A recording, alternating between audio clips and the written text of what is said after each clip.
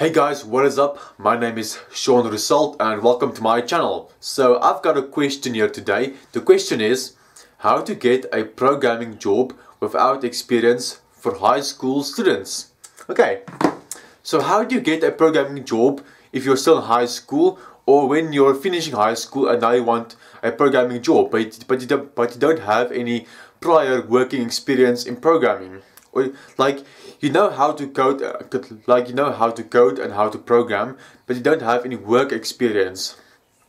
Yes. Okay. So how do you get a job then if you don't have any work experience and you're still in high school? Like you haven't gone to varsity, so you haven't studied anything. You don't have any diplomas. You don't have any certifications. Okay. So the first thing I would like to suggest to you guys is to make a personal website. Like your name is basically a brand. When you go to apply for a job, you are basically trying to sell yourself. You are the product, or you are the service. You're the service and trying to sell a service to the client, which is the company. So you must basically see yourself as a brand, as a product, or as a service, and you must try and sell yourself. So that is why you must have a personal website. So learn how to program in HTML, CSS, PHP, JavaScript, or you can even go onto WordPress and make a simple WordPress website. But it is very important to have a personal website. So the first thing you must do is create a personal website for yourself and get a proper domain for it. If you don't have any money, ask your parents to borrow you some money or to pay for a domain. In South Africa, I can get a .co.za domain at AfriHost for 29 Rand a month. That is like what, 1 or 2 USD per month, which is flippin' cheap, eh? So yes, so number one, get a personal website for yourself. On the website, you must have basic things like you can have a homepage. Just some simple stuff on it. I'll link my own website down in the description. You can go have a look. My website is shaunroselt.com. Okay, so you have a simple homepage. You must have an about, a contact page, and if you have published any apps, which is the next thing I'll talk about. So you must have a place where they can look up your apps and view your apps, and that's basically it. Like 4 pages is the minimum you must have on your website.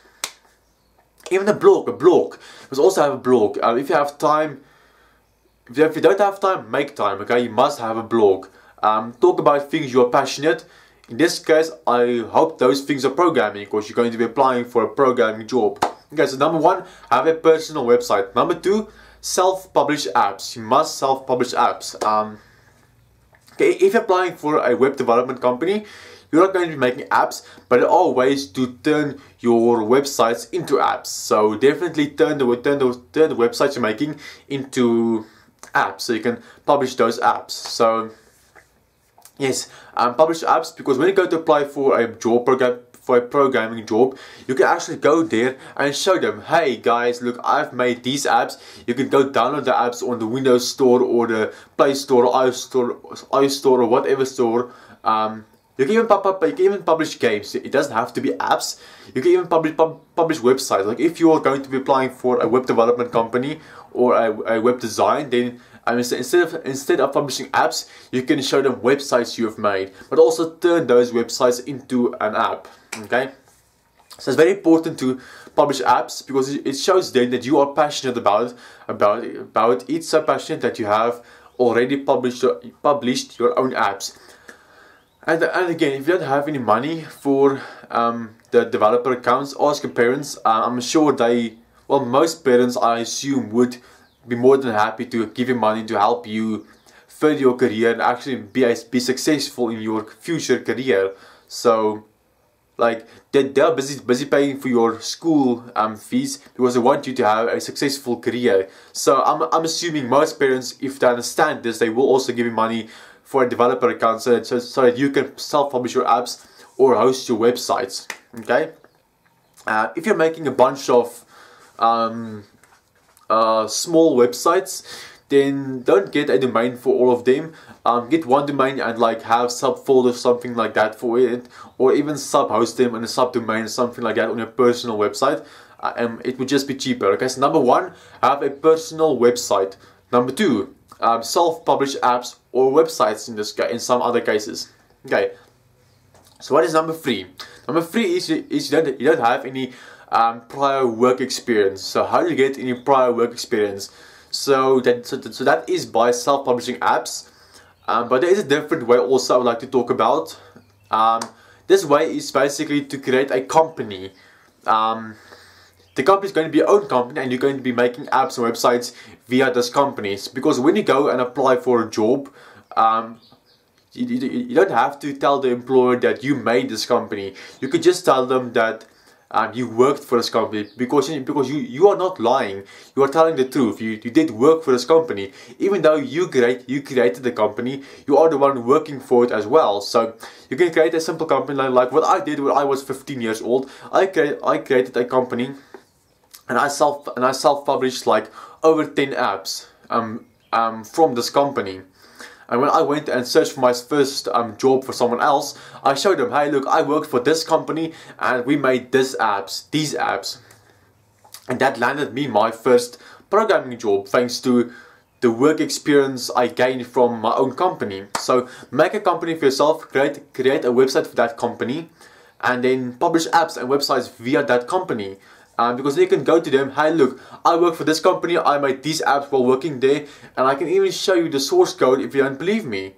I don't assume they'll be asking for that, but yeah, you have that to show. So guys, I forgot to add this one, so I'm just quickly filming this on my computer. But basically, there is also a fourth one. So if you don't have, like you are still currently in high school, which means you don't have any certifications or any diplomas, you haven't gone to college or varsity yet. But there are still ways to get certifications while still in high school. Certifications that some companies actually even like take into account. So you can go onto these websites. Here I have I have udemy.com, I have lynda.com, I have udacity.com, I have Khan Academy, and I have Skillshare. So these websites teach you many different things. I haven't used Skillshare or lynda.com yet before. I've heard about them. I've tried out Udacity, I've tried out Khan Academy, and I've tried out Udemy. Udemy is my favorite. Like, let's for instance, you're going to be applying for a company that works with websites. Then you can simply go here, you can search for web development.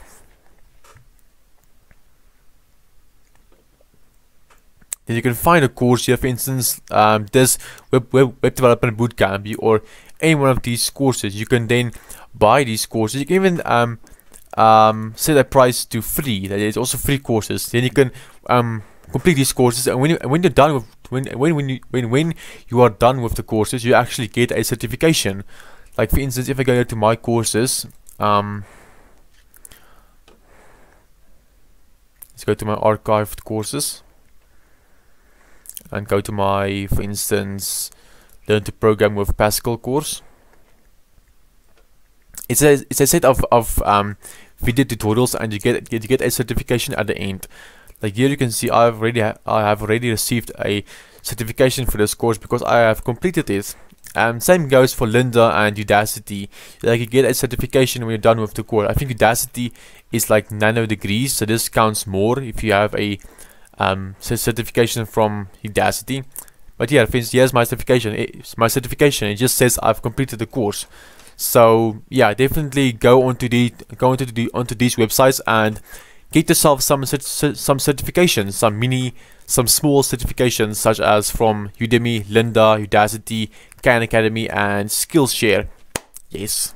So yes, guys, that's basically it for this video.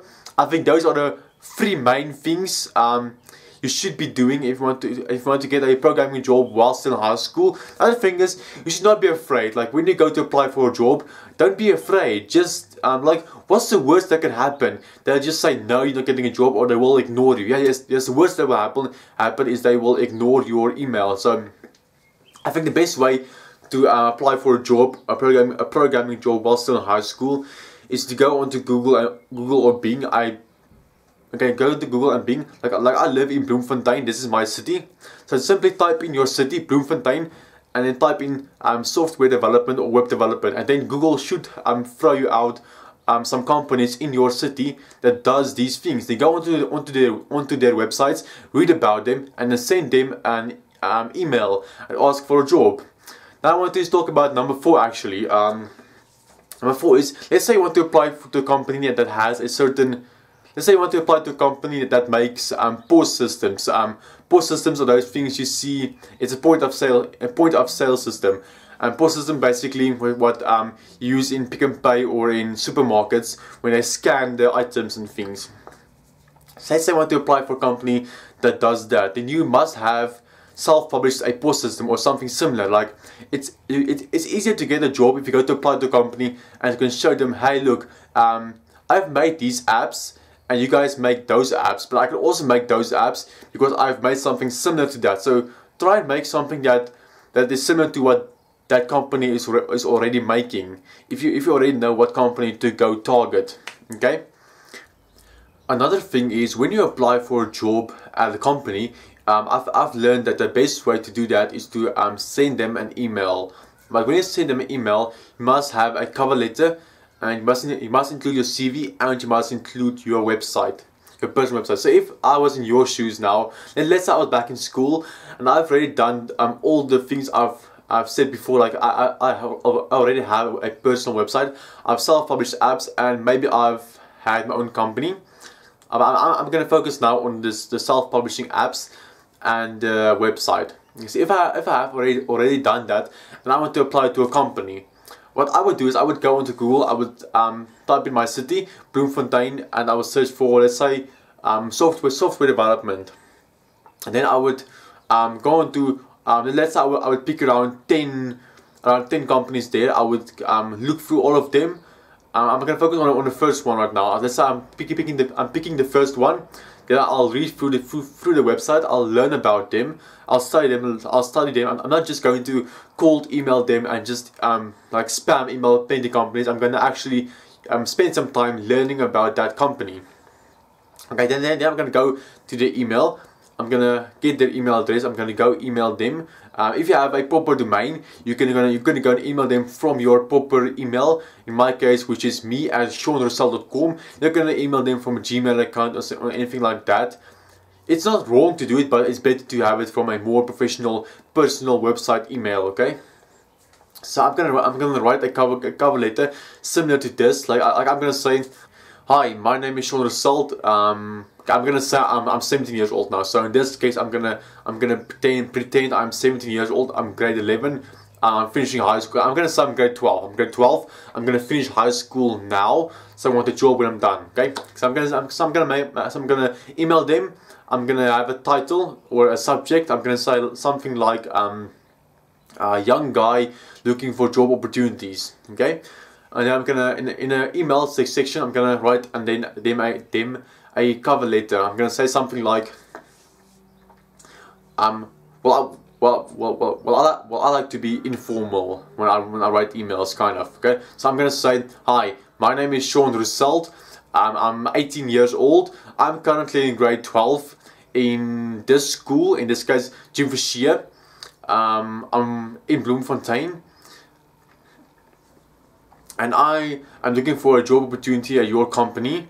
Then you're gonna tell them. You can tell them that they can go to your website, and you can link them directly to your about page where they can learn about you, and you can link them to your portfolio where they can see your apps. But in a cover letter, it's also explain them a bit about yourself. Like I would say, my passions are programming. And I really like programming. I've dedicated a bunch of apps. You can go down. You can go find the apps at this link. Then you give them the link, and then in the cover letter, you must also include your CV. So I think this is the best way to email them.